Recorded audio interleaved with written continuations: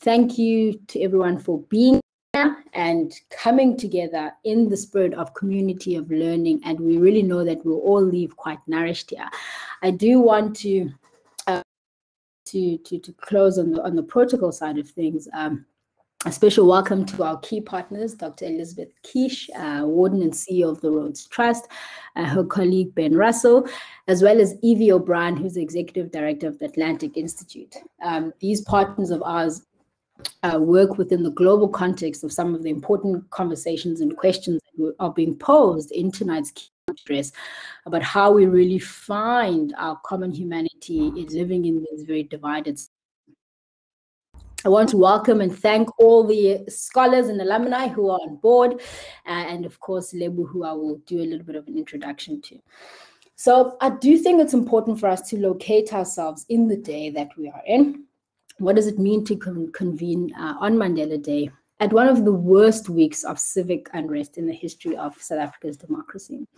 We have watched with disbelief as chaos and violence has spread, and how the fractures in our society have really quickly opened into chasms. So we know that we are a divided place, but it has been painful to see how quickly we were able to turn on one another.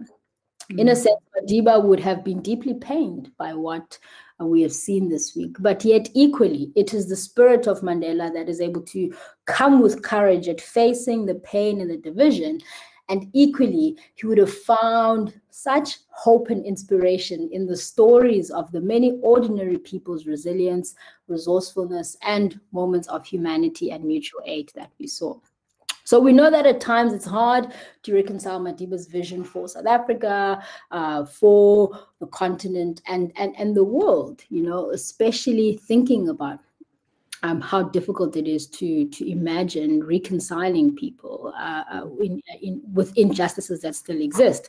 And indeed, we know that sometimes it might seem impossible, but you know, his legacy connects us and calls on all of us as Mandela Rhodes scholars, as Africans, as global citizens to dig deeper than we ever have into our humanity so that we can really heal and find ways to really, truly shift the structural inequalities that continue to divide and dehumanize us. So today I'm really pleased to introduce someone that we know and believe can hold these tensions of hope and despair in a very beautiful, authentic way. And, you know, Lebo Mashile is really someone that we believe is the perfect person to address us today. Lebo is an award-winning poet, author, presenter, actress, and a producer. So very multi-talented human being. She previously acted in the Academy Award nominated film Hotel Rwanda, a stage adaptation of K. Selodeka's The Quiet Violence of Dreams, as well as Ngi Dansa, which is a stage adaptation of Pamela Nomvete's autobiography. Venus versus Modernity, the life of Sarki Batman, marked Mashile's first foray in penning a full-length theoretical production. Lebo won the Noma Award for Publishing in Africa in 2006 for her premier collection, A Ribbon of Rhythm. 2008, she released Flying Above the Sky, her second book of poetry. Lebo, of course, has many more accolades, which would take us another 30 minutes for me to go through.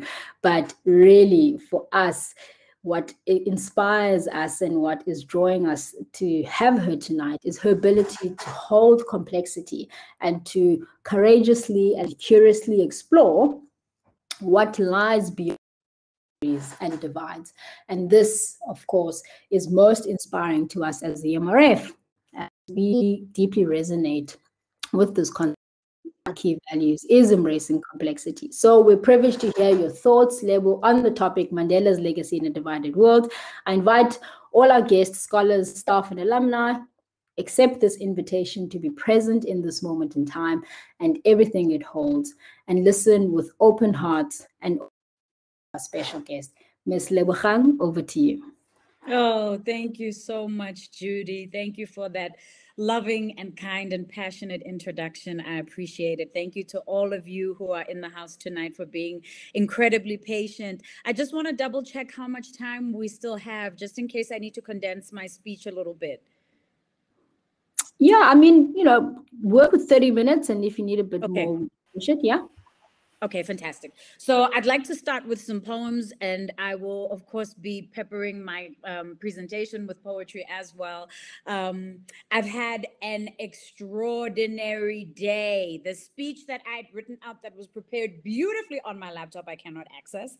So this forces me to speak from memory, but also to speak from my heart, which maybe is what was probably intended for me to do with all of the calamities that have happened. I'm grateful to be here. It always helps me to be able to call on my ancestors to just ground myself. So I'd like to start there and share that with you first. Lebo Mashile ba Sekgodisa Malekane, Mokibane wa Monesa Morale ngwana wa Lepula na pula ha tshabe. Ke matšhabatladi serutha ka mosela ntheng ya thaba magale a serorobele re matšhilwane a šibe a šilana kala mošidi ka mošwa a šila tlhogo tsa batho rena ba maswi ka maramaga e ke go maya tšhilwane. We call on memories buried deep inside skeletons of the first people to walk the skin of the earth, who nursed and nested in the cradle and spread civilizations across the planet like seeds. Tell us of air that flows through the heart of the land to all life and creation. Tell us of breath, the first song. Tell us of words like constellations mapping our contributions to humanity. Tell us of infinity, how the universe lives in us. Tell us which stars bear our names, so we no longer have to fear the night. Tell us of earth, of roots that course through the body of the land like veins through flesh.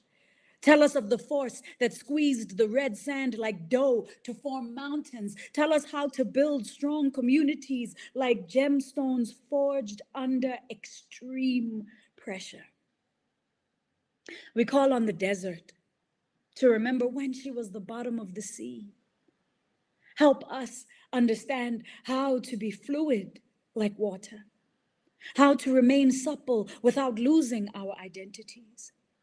We call on volcanoes to inject us with flames of imagination. Once we carried tongues, burping fire. We melted metals with our minds. Tell us what we have forgotten. We are not afraid of bones. Tell us what we have lost. We are not afraid of remembering. Tell us what has been erased. We are not afraid of time. Tell us who we once were. We are not afraid of ourselves. I believe the soul is crafted by this physical terrain, and every string remembers us. They call us by our names. I believe that we are fashioned by the fragile balance between love and pain. When your thread breaks, do you piece it together? Or do you fight change and remain the same? The threads that bind us to our dreams, the threads that lead us to our goals, the threads with which we weave our dreams, the threads that tie us to our fears, the needles that pierce our hearts with sorrow, the threads that link us to our pasts, the threads we climb to reach our futures, the threads we break in violent acts, the threads that bind us. When your thread breaks, do you piece it together? Or do you fight change and remain the same? We've come to the edge. Don't stare at the precipice too long. After all the bets are hedged, the future's fabric is formed by the hearts of the strong. The ledge is scary. Our legs are weary. And the fall to the bottom is long. How do you rise when you've never flown before? How do you believe in wings that are half formed? Quilted wings are made of discarded scraps. We sew the shards of forgotten memories into a mental map. one that disarms the limbs of envy every time it attacks, one that propels us into flying forward when the wind forces us back. We are heading towards the exploding star that heralds the end of days. We're shedding the traps of ill-fitting norms, experimenting with the lines formed when you break form. We have entered the time when work is love, and love is a product of play. These are the hours to reach for what is worth rising for. These are the hours when visions are made. These are the hours that every human being can create. These are the hours when the past is a shape-shifting canvas and today is ours to make. These are the hours when choice cannot be denied. Responsibility is a dare we take. These are the hours when the lines of lies are no longer concealed. The cloak of smoke is exposed to be fake. No one stands up for those who choose to take a stand. No one holds you or consoles you. No one grabs your hand. All you get is what was gotten by those who've gone before you, one single silken strand. The pearl of owning that you did dive into what had to be done. You listened to your heart's command. We are living through a moment that I think many leaders, many of our activists, many of our future forecasters, our healers, our seers, we are living through multiple revolutions that are happening in the world right now. Certainly the events of the last week in South Africa have been predicted for as long as people who care about this country have been speaking about inequality. The pressure cooker in which we have existed in has not been sustainable. And we've seen the outcome of that play out. But it's not just South Africa. We are in a moment of reckoning globally. Just in the last couple of days and weeks, we've witnessed insurrections in South Africa, in Swaziland, Haiti. The people of Haiti have been protesting for the last 2.5 years. The people of Cuba are protesting their dictatorship. The people of Brazil have been protesting for the last year. We've seen since COVID protests in Uganda. We've seen them in Zambia. We've seen them in Nigeria. We've seen them in Zimbabwe. And we are going to see more. Poet Chris Abani, Nigerian poet and author Chris Abani, speaks about how we are in a time where multiple intersectional revolutions are taking place. We are witnessing the collapse of patriarchy. We are witnessing the collapse of white supremacy. We are witnessing the collapse of heteronormativity. We are being forced to ask ourselves very difficult questions about class as we witness the collapse of capitalism. And I don't mean that this will happen overnight, you know. COVID has forced us to look at glaring fault lines in global governance in real time. No one could have anticipated that COVID was happening, but many people have been speaking about the injustices that COVID has highlighted all over the world. We are also, as we sit here, the beneficiaries of generations and generations of survival and struggle. Those of us who are sitting in this room tonight have access to unprecedented opportunities. If you are on planet Earth right now and you have had access to education, you have a passport and you travel, or well, in a pre-COVID world, you traveled. You have food, water, and shelter. You live in a place where you have access to basic human rights. You have access to Wi-Fi and the internet so that we can have this conversation, so that we can be in one room in different parts of the world. That puts you in an infinite minority. And being a part of that infinitely privileged minority automatically means that we have a deep investment in the power structures of the world because we are sustained by them. I don't like to think of myself as belonging to the same elite class as Bill Gates and as Elon Musk, who is sitting on in space right now. But in terms of what I have access to, we belong to the percentage of the population that is in the minority, that is able to access the same kinds of resources. What does that say?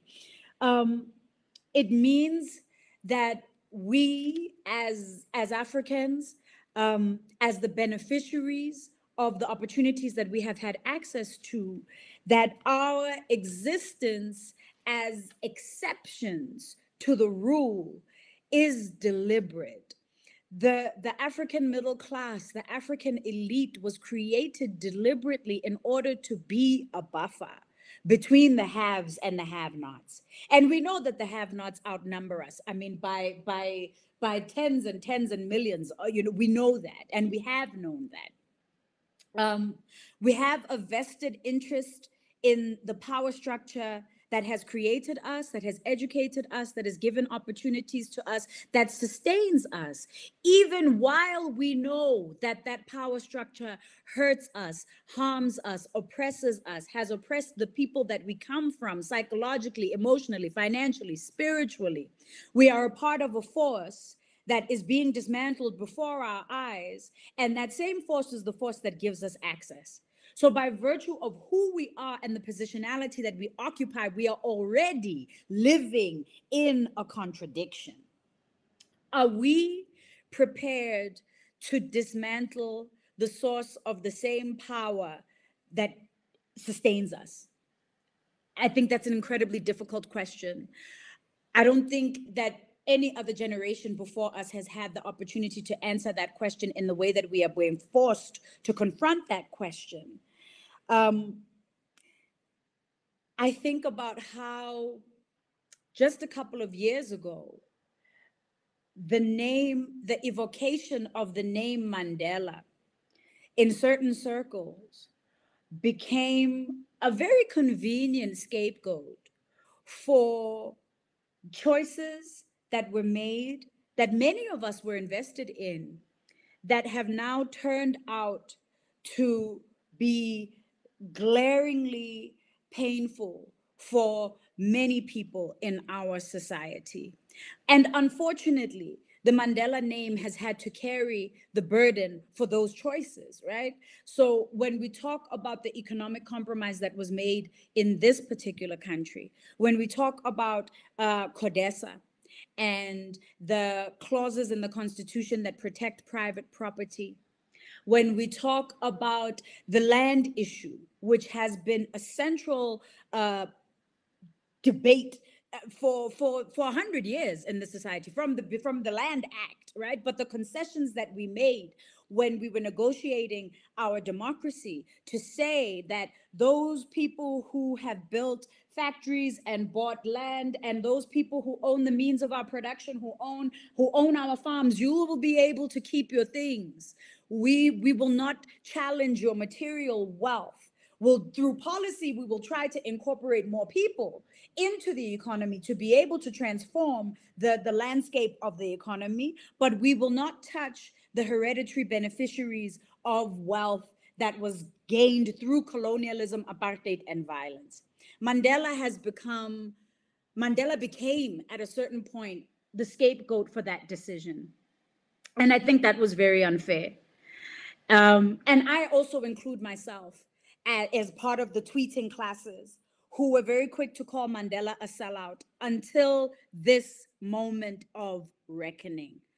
What distinguishes a leader, I think, from ordinary people is being able to stand as a fulcrum in your own truth, and that truth becoming a lightning rod, a measuring stick that we keep coming back to measure ourselves, to understand our own morality, to understand how far we've come.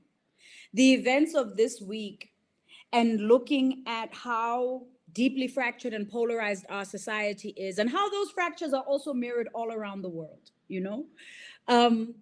having to stare those fractures in the face and realizing that we have not moved in terms of our trauma and our morality in this society. We have not really moved in terms of our heartscape in the last 30 years. How quickly we were transported back to 1993 in this country. How quickly we reverted back to our silos of racism. How quickly we converted back into the comfort of othering other people, violently so. It makes me think once again about the decision that former President Mandela made to give himself over to South Africa and to the world as a symbol, as a vessel that can hold contradiction and complexity. It's an extraordinarily difficult decision, and also a dehumanizing decision, I think. He deliberately chose to make himself a symbol, and in becoming a symbol, in a way dehumanized himself.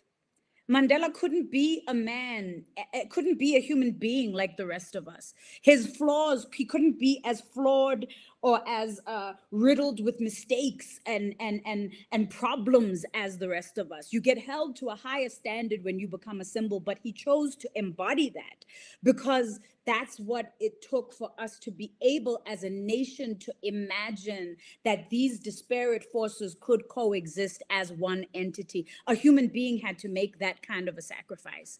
And I don't mean to say that when I say that, I don't mean to erase the contributions that were made by millions of people. I don't mean to erase the contributions that were made by thousands of leaders. I don't mean to erase the many individuals who also sacrificed themselves, sacrificed their childhood, sacrificed their lives and their sanity for us to be able to achieve democracy. I am not taking that away.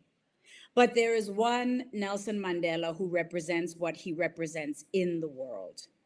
To be able to spend 27 years in jail and decades more fighting the injustice of racism and apartheid in this country, and then turn around and sit with your enemy. How many of us can do that? Are we capable of that? South Africa has shown us today that we are not capable of it. America showed us with the coup that took place earlier this year that they are not capable of it. The violence that is erupting all over the planet, the rise of the right wing all over the world, particularly in Europe and in the Northern Hemisphere, particularly in the West, in America, the rise of an organized,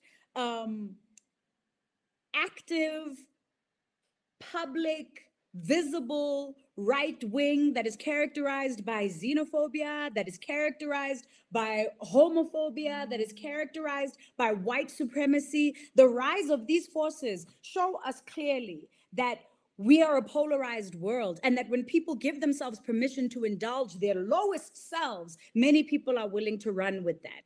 And Nelson Mandela was not.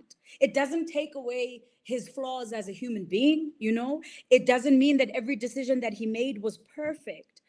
But to sit with the challenge of holding your enemy as part of yourself is the kind of realization that can only come with intense self-reflection and compassion, first and foremost, for the self. The language and the tools that are going to get us out of this period of polarization that we find ourselves in, where fractures are being amplified, where lines are being drawn. And we see this all over our culture, particularly on social media, you know? We see this in cancel culture, you know? I mean, cancel culture has many pros and has many cons. Without cancel culture, would we have been able to bring justice to so many rape victims? Would Harvey Weinstein be in jail? Would Greg Maluka and Fresh have been forced to resign from their jobs without cancel culture? I don't think so. But at the same time, as a tool, it is incredibly limiting. It creates a world in which the woke and the worthy wield the tool of being able to judge everybody else. And at whose expense? Because None of us are perfect in our politics. None of us are perfect in our personal evolutions. The language of violence will only be undone by tools and that allow us to seek and manifest and create healing, will only be undone by the language of a heartscape that we are too scared to touch.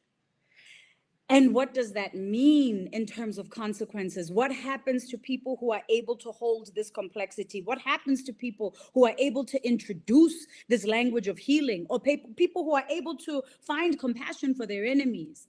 It means that if you introduce this into the mainstream, if you introduce this into your workplace, if you introduce this into your life in this moment of history, you are going to receive intense backlash. This is not what the culture is ready to accept or face.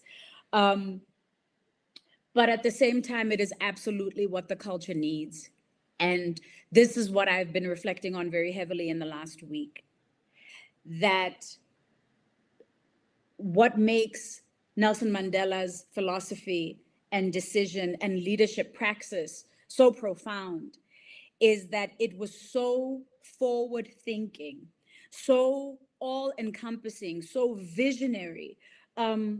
It was a spiritual principle that he was putting into existence. And that is rooted in a truth and love and self-compassion and compassion for the enemy as well, that it remains, it stands the test of time. It becomes like, he becomes like the center of a tree, and we grow around these choices like rings around a tree. We keep coming back to it to measure ourselves, to measure our own growth. In this moment, that decision is radical. In this moment, the decision to hold two forces that would kill each other becomes, sure, it's a terrifying choice, but it's the most noble choice that I can imagine in this moment. And I don't know if there is any other single figure who could be able to hold that role right now, nor do I think that there should be. Because as we witness the collapse of capitalism and white supremacy and patriarchy and all of the other systems of power that are connected to these forces, we are also looking at, we also have to rethink governance and rethink the nation state itself. The nation state as a concept is born out of all of these forces. The nation state and capitalism go together like hand in hand. Our systems of governance need to be reimagined, revisited. Are there ways of organizing human beings beyond the nation state? I mean, these are the questions that I've been asking myself over the last couple of days. Does this entity serve us? But what I still keep coming back to is that no matter how we organize ourselves as human beings, no matter how we organize our systems of governance, we will still have to live in a world where duality will have to find something beyond binaries. We'll have to define something beyond us and them, beyond black and white, beyond these polarities, if all of us are going to coexist. And this is what makes Mandela's decision and his life and his philosophy exceptional. I think about the work that we failed to do in our post-democratic, post-colonial societies. We acknowledged that our histories have had an adverse effect on us in every possible way. We acknowledge the trauma of our histories, but we did not go into the process of doing the granular work of reteaching ourselves how to function and coexist. We didn't do the healing work. We didn't do the therapy work. We didn't do the diversity training as deeply as we should have. We didn't do the work of deep democracy. As soon as we acknowledge the trauma, we should have had a culture in this continent of people being in therapy. We should have had a culture on this continent of people examining their traumas and using their traumas as a way of excavating ourselves in order to catalyze our healing as a society. The trauma will tell you where to go. The wound will tell you how to heal it. The darkness will tell you how to find the way to the light. But if you're lying to yourself about what the trauma is, you can't do that. Therapy is hard. The work of transformation is hard. It is day-to-day, rigorous, deep work that will excavate the parts of yourself that you do not want to see. It will strip you naked. When you are embroiled in that kind of a process, you have no choice but to find compassion, because all of us have to look at parts of ourselves that we hate. All of us have to look at parts of ourselves that are oppressive or towards ourselves and others. All of us have to look at parts of ourselves that are dishonest. All of us have to look at parts of ourselves that are willing to compromise our standards for the sake of being able to get along and go along. And I mean, that is no more evident anywhere else than in Africa's elite and middle class, because we are very well aware of the fact that our reality is propped up by the day-to-day lived experience of the poor on this continent. We know that, and we make excuses for it, and we dress it up in all sorts of different ways. I mean, I've dressed it up for many years by telling myself that I am woke, and I am an artist, and I am an activist. So I'm actually doing the work of change, but I am invested in my middle classness as much as my white neighbors. When Rome burned this week, I also had a deep investment in wanting to be protected behind my high walls and electric fence and gate and alarm system. These are the contradictions that are evident in my own life. Can I hold space for myself? If I can hold space for myself, then I can hold space for my enemy. And it's not something that I like to hear. It's not even something that I would, I know as the words fly out of my mouth, I can hear the backlash coming. It's not our responsibility to educate. It's not our responsibility to do the labor of educating our oppressor. It's not our responsibility to do the labor of educating those who have traumatized us, which is also true, having to stand in your own oppression, having to experience your own oppression and heal from your own oppression. And then still, while you are being oppressed, having to educate your oppressor is added labor, and it's not fair. But who is going to do it? Because your oppressor does not have the tools. If our oppressors had the tools, we would have better leaders. We would have a better world. They don't know how. They have not done it for themselves. They cannot do it for anybody else. The apartheid government was corrupt. The colonial governments on this continent were corrupt. The free governments have become corrupt because the institution of governance itself is corrupt. So you have traumatized people who have been fighting a liberation movement, whether it is, people in Kenya, or whether it is people in Mozambique, or whether it is people in South Africa or Zambia or Angola or wherever. Traumatized from the war, coming in, taking over power, but you've never dealt with the trauma. So what do? You take on the shape of the institution that you find yourself in, which was built to sustain corruption. You cannot transform an institution unless you are willing to transform yourself, and that is hard work. So again, I come back to who is going to do that work? Who is going to do that labor? Whose responsibility is it to have a vision for the society beyond what we can see? The era of empires was defined by kings, defined by heroes who sit in palaces in order to get people to believe and invest in the notion of an empire or even the nation state.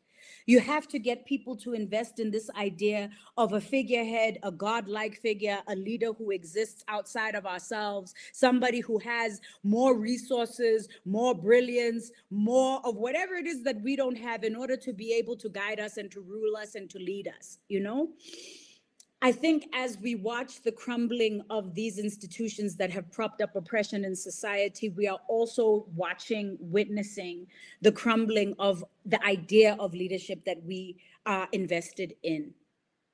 History is not going to produce another Mandela. There won't be another figure like that, because the systems of societal organization and oppression that enabled us to buy into these saviors, that is what is falling apart. There is no savior outside of you. There is no magic leader who is going to appear outside of you. There is no one who is going to deliver us from this reality. It is literally up to us. And our ability to be able to respond to this moment will be defined by how much we have invested in our own healing, in our own transformation. How we see ourselves is how we see the world. When you change yourself, your world changes. When you heal yourself, your entire vibration changes. The way that you see the world, it changes completely. If you're trying to look at a new environment with old eyes, you'll see the same exact things that you've always seen around you. So what we are demanding, what this moment is demanding, is for us to do for ourselves what our predecessors were unable to do for themselves, so that we can start with here to give it to the world. It cannot happen unless we start to do our own healing work. It cannot happen until we process our own trauma. It can't happen until we process the violence that we've experienced. It can't happen until we process the intergenerational violence that we have inherited. It can't happen until we process how the sense of unworthiness that we feel, that allows us to diminish ourselves. And when we feel diminished, to act out in violent ways. We have a deep investment in violence. And that violence is, you see it everywhere. Even people who care about social justice will go about seeking social justice in violent ways. I mean, this is what we see with politically progressive, so-called woke people on social media. Yes, the politics are inclusive. Yes, the politics are about bringing marginalized people into the center. Yes, you are agitating for the inclusion of people with disabilities and people who are queer and women and poor people. It's right, but the tools that you are using are violent. The means that you are using are violent. The language that you are using is violent. Where is this going to take us, other than us repeating what has been done before? The pathway from revolutionary to corrupt leaders. How many times do we need to see that? We have seen our predecessors live that in real time. Not because they are stupid, not because they started with those intentions even, I don't even know if they truly see themselves as they are. I don't think that they do. But what is evident is that they did not do the healing work to transform their own trauma, to transmute their own trauma into a new reality. This is what we have to do. And I know that it feels like additional labor, on top of a whole pandemic, on top of an Armageddon, on top of multiple insurrections taking place all over the planet, on top of climate change and the flooding in Germany, on top of all of it, you have to do the work of healing yourself. That might be the greatest gift that you give to the world. Going into therapy or submitting to whatever process it is that will allow you to be able to excavate yourself and transform your life. That is the greatest gift that you can give to leadership in this moment. That is how you become your own Mandela. History won't produce another single figure like that ever again. But what I believe we are being asked to do right now is to stand in and embody that, each of us as individuals, for ourselves, so that we can give it to the world. Mandela had the gift of, and the curse, the curse of 27 years in prison. And he often referred to how that period of imprisonment became an opportunity for self-study, an opportunity for self-mastery, an opportunity for self-reflection. When Winnie Mandela was incarcerated and went into solitary confinement, he speaks about that this is a gift that you have been offered, that the cell gives you a chance for self-examination. Use it as that. I think without that, I don't think that we would have been the beneficiaries of a man who was able to reconcile with his enemy. Which enemies do we have to reconcile with? Everybody. Nobody measures up to perfect political standards. Nobody, there's no one who can be chucked out at this stage. All of us are going into the promised land.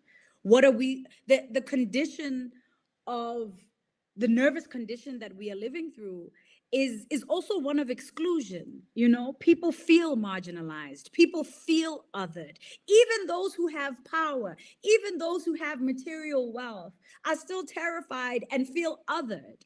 How are we going to create a society that is able to encompass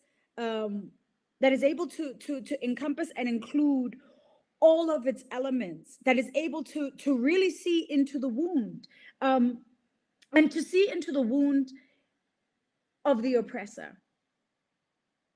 It's very hard for me as a woman to see how men in this country were able to take out arms and stand up for their communities, to defend property, when we know that every day, you know, trans people are killed, queer people are killed, GBV is rife, children are raped. But when it came to defending spaza shops and malls, our men stood up. Our men who cannot stand up for us stood up for property. What does that say? What does that say about what those men value? What does that say about we who are devalued? What does that say about how we are going to get out of this? I have to, in this moment, imagine coexisting with my enemy, because everywhere I look around me, it is very difficult to see a friend, you know? So who am I going to stand in solidarity with? If not the parts of myself and my society that I do not like. I have to believe that potential for nobility and transformation, that potential for ascension exists within everybody, because we've seen the most degenerate versions of each other come alive, and we continue to see that. It is incredibly difficult. I mean, I know that what I am asking is it's not nice, you know, it's not fun. Like, nobody claps for you, you know, no one is gonna say, yay, you're seeing the humanity of the oppressor, you know. When we are on our woke high and mighty horses, these are the decisions that look like selling out. These are the decisions that look like we are protecting the comfort of the oppressor, which many people have had to do in order to survive. You know, we protect white comfort. We protect the comfort of those who are in power, because without that, we don't survive. I'm not talking about that. I'm not talking about an obsequious acquiescing to the whims of power for the sake of being able to pay your bills at the end of the month. I'm talking about looking at, for example, I'm talking about looking at the extensive violence that we have seen in this society and seeing behind every gun-wielding man or every person who was looting, seeing the wound. That's what I'm talking about. I'm talking about seeing the hurt inside of the racism that is being spewed by people, seeing the hurt inside of the xenophobia that is being spewed by people, seeing our own hurt mirrored back at us. And it's overwhelming. But if there is a future that is possible for the planet, and I do believe that it is, it's going to take all of us. It's going to take all of us to get there.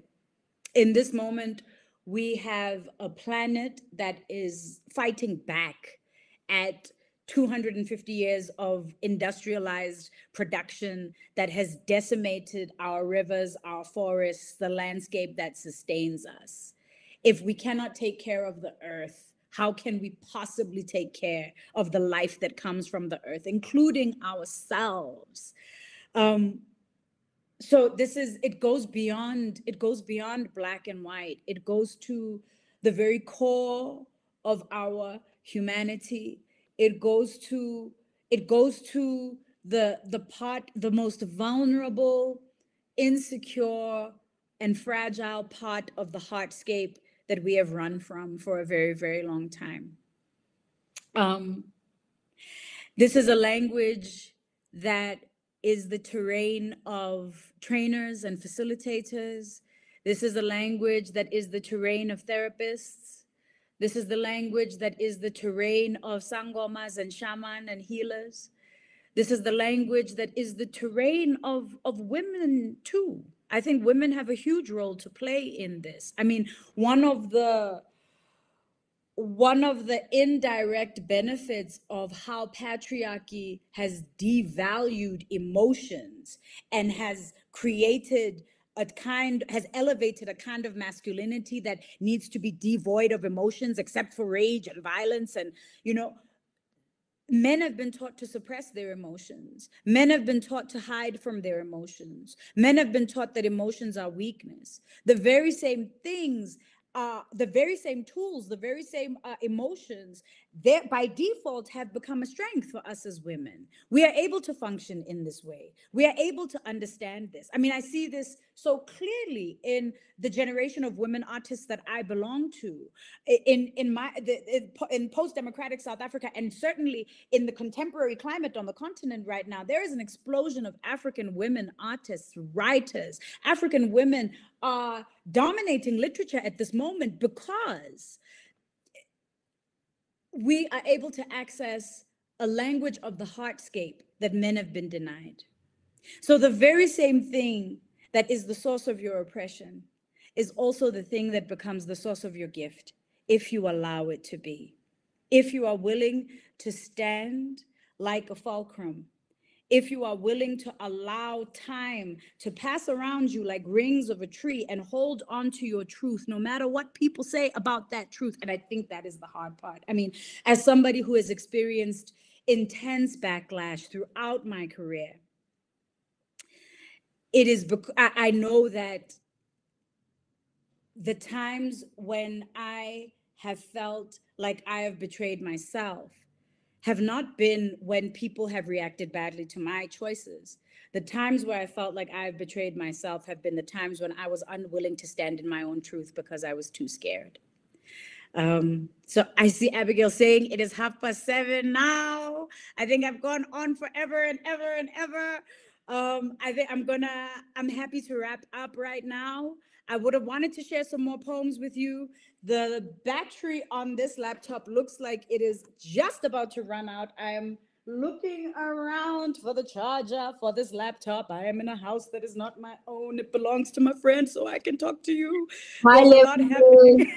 Listen, we are going to carry on. So all that Okay. the guests need to do is just press refresh, and then we'll still stay here. So we'd love to hear some poems from you. Go and find your charger if you need it. You can take a minute, and we can so much. In 5-10 minutes. Thank you. Let me have a look around for it. I appreciate intro into the Q&A, and then we can get into some conversations with our amazing scholars. What do I want to do? Okay. It takes just 26 letters to create a universe. The world is dismantled and then reassembled through the lens of a pen and verse. I have lost myself in books and then found myself in words. Living in a prism of imagination, a prison of silence would be far worse. I've walked through the lives of individuals whose eyes I've never known. I've been to cities and villages and countrysides whose skies to me have never been shown.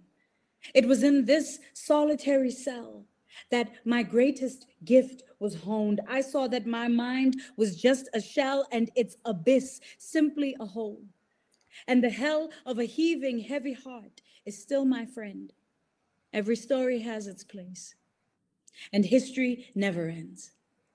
The writer is a visionary, an architect, a godchild at play on a canvas of memories. She lies naked between the covers, her own lover, her own worst enemy. Navigating between these extremes, she is both the judge and the judged, the vile, despised, and attacked, the unashamedly beloved, the ever-listening friend who'll tell your business when you're not in sight. She pulls the mind's commotion out of stillness in the cavern of the night. And South Africa is a fractured mirror, a paradox of schizophrenic selves who don't talk to one another, who coexist together but don't live with each other, who fear each other, who revere each other, who loathe and pretend and try to blend in with each other. And this is the time when you can become the greatest substance of your dreams, unless you live in a shack and don't speak English and don't know what this poem means. Tell me how it's possible for people who walk on gold to not know how to read. Tell me how publishers who will never taste our tongues can comprehend the words that our people need, because we have never been scared of stories. The ones who uttered the very first. The ones who hand them to our children, calling the rivers of their self-worth. The ones who will write the narrative in the ear, but who won't call the ear a page. The ones who will rhyme without pens and perform without a stage. I don't have all the answers.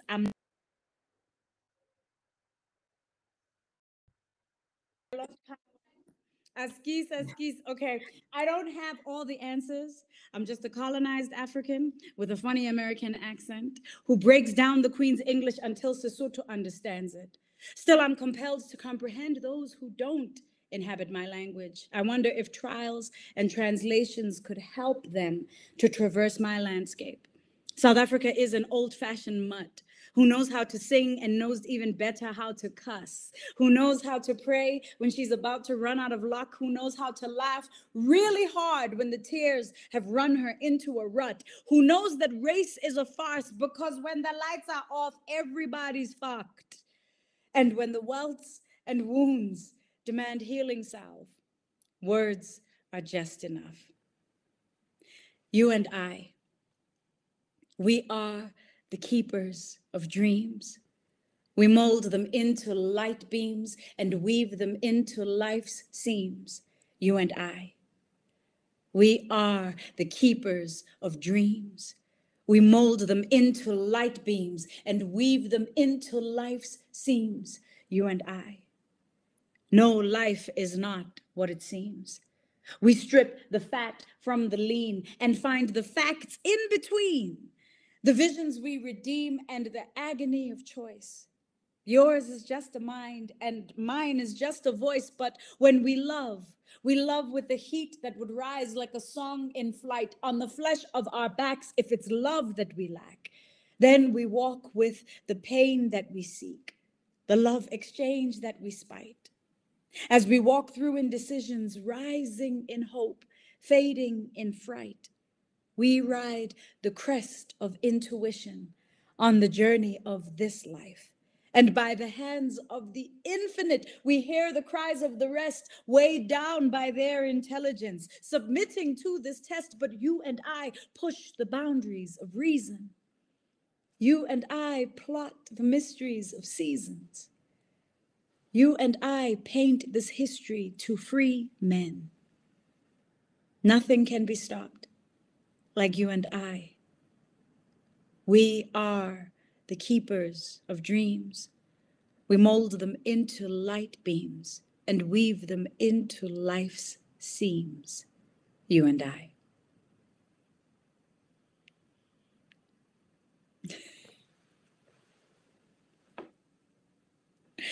Thank you, thank you, thank you, thank you, thank you, thank you, thank you for your patience. Yo, thank you for bearing with me as I fight these Togoloshis that have been trying to keep me away from you. Just says, never baloke.